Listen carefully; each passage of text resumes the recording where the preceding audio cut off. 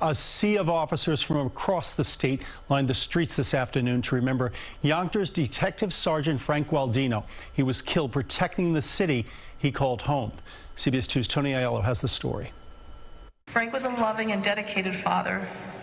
He was the epitome of what every father should be. Watching him parent made me love him even more. A loving tribute from a grieving wife, Lisa Gualdino, with a message for her partner of a quarter century. Frank, my love, I want to assure you that I will take care of our precious children, that we will get through this together, one day at a time. Thank you for all that you were.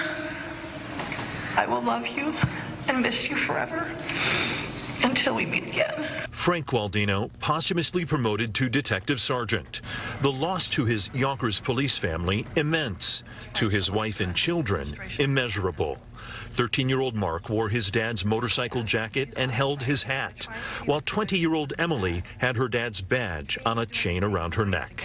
He was also our friend, hero, mentor, and anything else Mark and I needed. She lost her dad December 1st, killed by an unlicensed teen driver speeding out of control behind the wheel of a high-performance sports car. At the funeral, many speaking of Gualdino's bright outlook on life, reflected in his brilliant smile. With the tears, I smile because his smile made you smile. The family hoping his legacy inspires others to view the world with Frank Gualdino's optimism and kindness. Seeing and doing the things that bring us together rather than tear us apart.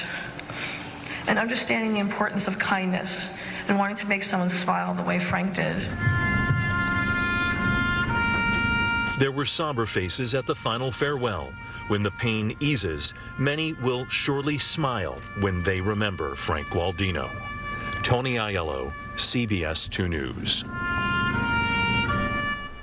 And if you'd like to watch the entire funeral for Detective Sergeant Gualdino, we have it on our website, cbsnewyork.com.